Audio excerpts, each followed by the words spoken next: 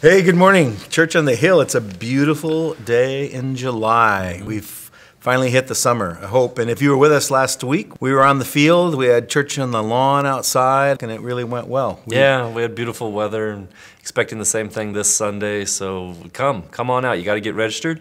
So check that registration because we fill up relatively fast. But we got a lot of people in this last week, so we encourage you to come enjoy the worship, enjoy the word, and enjoy the weather with us.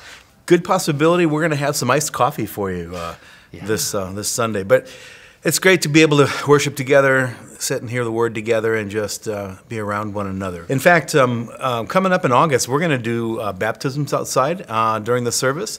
And if you have never been baptized, this would be a great time. So that's going to be August 2nd is the plan for the baptism. But we're going to be running a class July 19th, which is not this Sunday, but the following. So if you've never taken a baptism class, and you never followed the Lord in baptism, it would be memorable. Yeah. Also, we just want to let you know about a few changes that are already taking place, and we're going to be introducing some new staff to you. The first one on the list is Tennyson Shetler.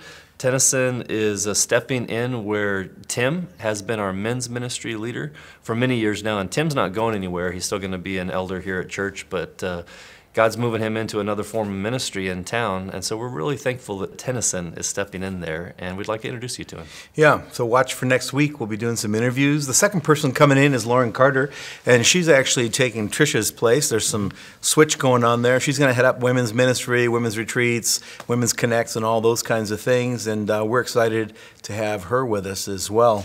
Yeah, and you saw us kind of pray out Rachel as she was leaving middle school ministries. Well, Taylor Wilkins is going to be the one who's stepping in there. Already is actually stepping in. So we're really excited to introduce him to you and the community. He's already been with us a long time, worked in high school ministries, served in lots of capacities. Yeah. You'll love him. Yep. You know, you are our greatest resource, people. We can have buildings and we can have money in a bank, but by far our greatest resource is human resource, and that's you. So whether you serve here on staff, whether you're a volunteer, whether you call this place home, your community, we can't say enough about how much we appreciate all of you. You're why we do this.